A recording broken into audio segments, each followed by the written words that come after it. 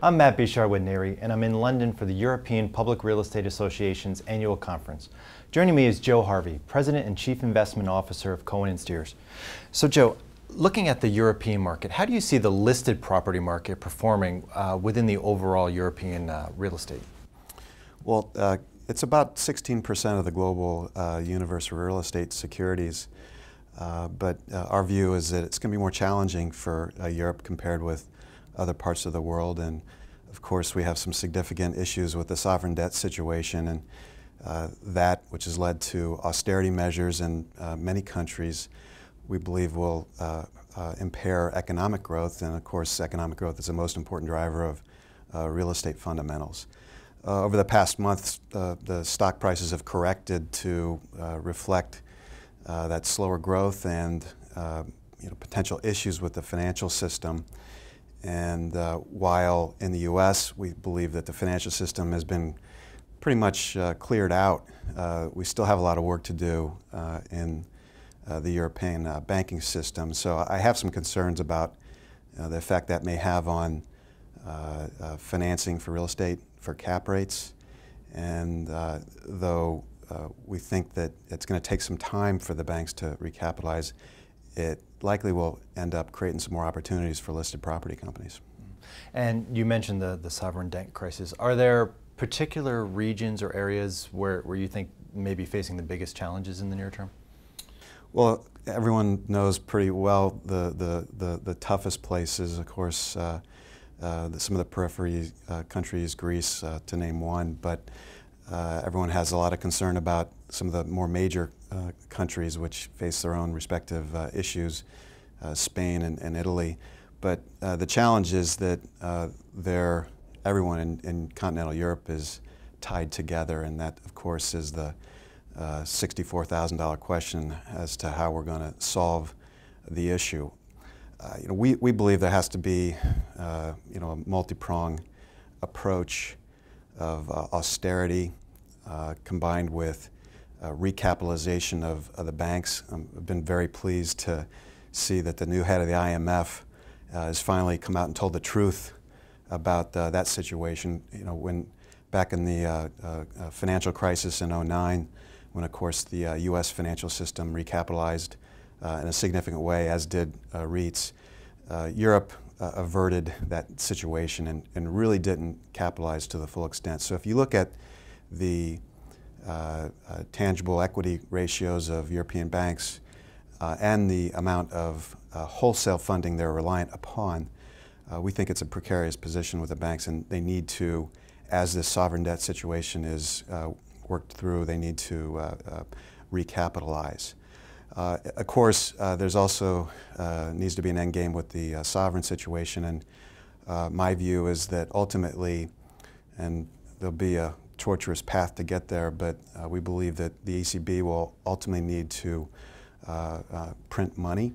When you look at the magnitude of the debt situation and how you might be able to address that with austerity measures, these are very, very big numbers, and we think ultimately, like in the U.S., unfortunately, the answer has been to print money and to inflate your way out of the debt situation.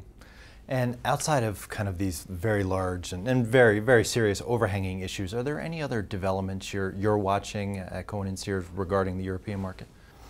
Well, as I mentioned earlier, one of the opportunities that, and we're spending a lot of time on, is how this stress in the financial system is going to create opportunity for real estate companies to acquire. And I was just in Greece last week to try to find opportunities, and it reminded me very much of the U.S. in the early 1990s and the situation with the RTC. And of course, Greece is a much smaller commercial real estate market, less developed in terms of the types of players and the sophistication. But my takeaway is that there are a lot of sellers of real estate, and the capital sources that had traditionally been involved in Greece are no longer active. So you're going to have banks who have real estate divisions that would be sellers of properties. You're going to have banks that have non-performing loans and real estate owned that will be seller of properties. You have developers who are insolvent.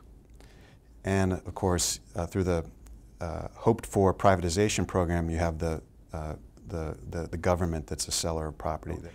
While Greece is a small market, I think it perhaps is representative of what you might see in other places, such as Spain, of course, a much larger economy, a much larger real estate market.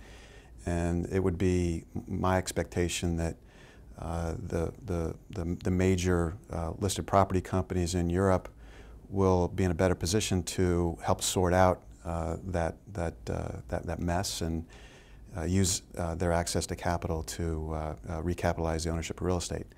And just this past year, REITs in the U.S. celebrated their 50th anniversary.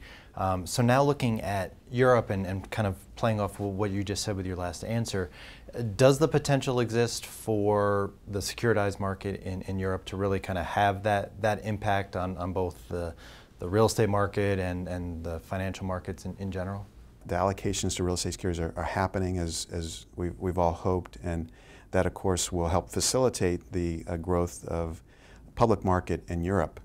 But we need the system to work better in Europe, and so that's why it's really important in all countries for all participants to try to help improve the REIT legislation in each country. We need to work on market structure and how these companies access capital. That combined with the fact that because of the financial system stresses, the conditions are better for real estate to be pushed into the public market.